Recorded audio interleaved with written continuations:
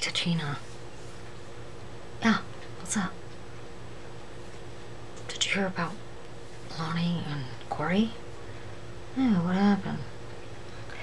Oh, you know, Corey, how she's always gone in the beauty shop and just expects Lonnie just to drop everything and wait on her hand and foot just because they happen to be best friends. She thinks that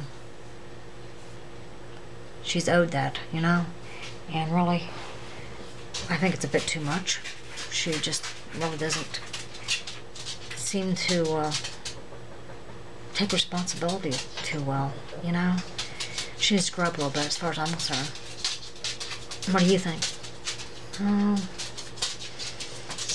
I don't know. I don't know the story, and I really don't like to gossip that much. I like Corey and I like Lonnie, and I hate to think that they're on the falling out. Well, they kind of had an argument in the Curl and Dye, the beauty shop. There was customers coming in, and Corey was so ecstatic about her hair. And what do you mean about her hair? Well, like I tried to tell you, she came in the beauty shop yesterday and she expected to get her hair done, and of course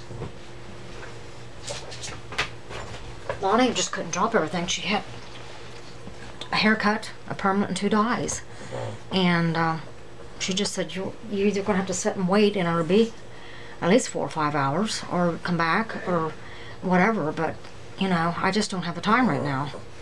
And Lonnie said, you know, just go ahead and do the best you can, but I can hurry, but I got customers, paying customers I got to take care of. Yeah, I understand that. So what's the deal? Oh well, anyhow,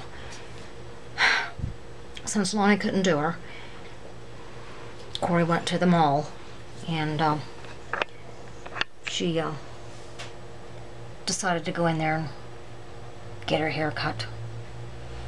And boy, did they make a mess of it. Oh, really? Why? What do you mean? Oh my gosh. It looks horrible. I mean, I feel so sorry for the girl, but at the same time, kind of serves her right. Oh, I don't wish no ill on anybody. I know, Tichena, you're just the sweetheart. I try to be. I just try to think right and do right. Yeah. Well, you're lucky. You've got that pretty streak in your hair, and you look good in that green outfit, and you know, you're just so perky and cute. Well, thank you. It's very nice. I appreciate that. Sometimes I don't think I look that great. Oh, trust me, Tichena, you always look good. Well, anyhow, her hair, well, it's a fright, but like I said, I think she deserved it. Oh, come on now. Don't talk like that. I kind of feel sorry for Corey.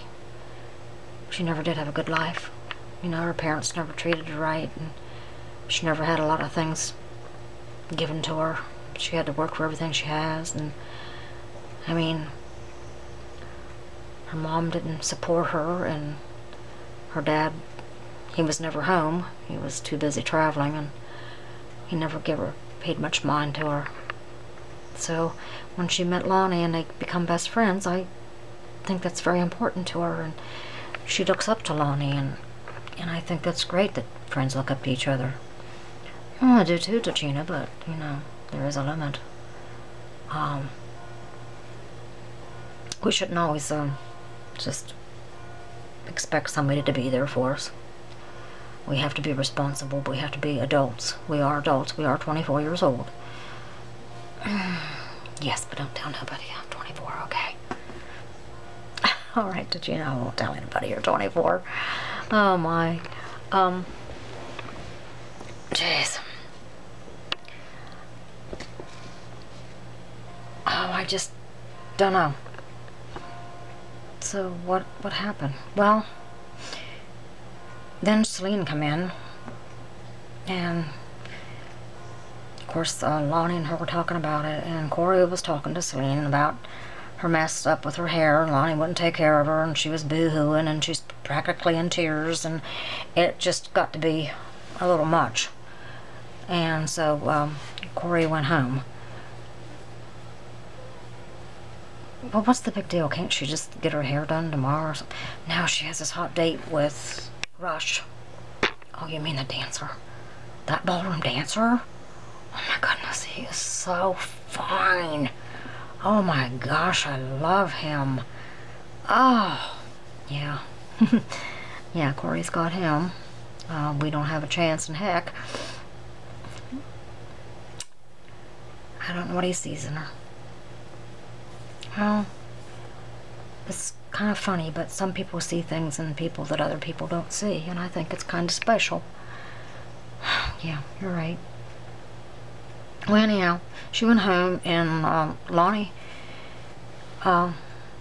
decided to visit her that night and try to do something with her hair. And Selena was there, and Selena was, you know, she was cracking up. I mean, she'd look at her hair, then she'd just start laughing. And then that really made Corey upset. But the more upset she got, the more Selena laughed.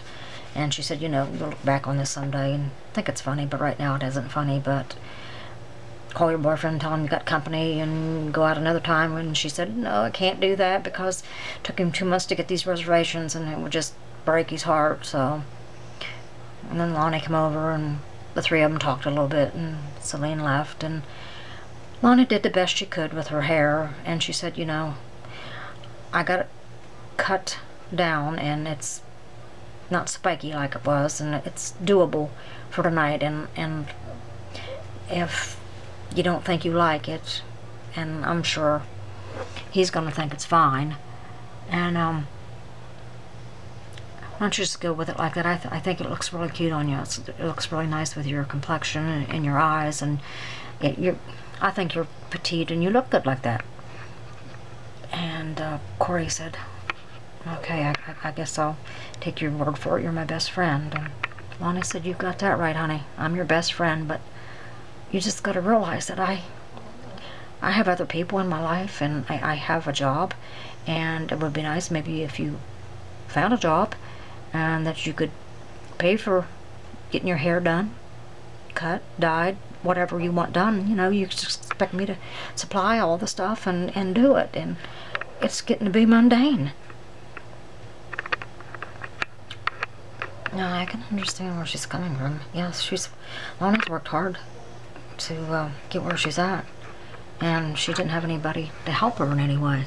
No, that's for sure. She didn't, and she's a sweetheart, and she does a lot for everybody and anybody. She's a giver. She's a sweetie.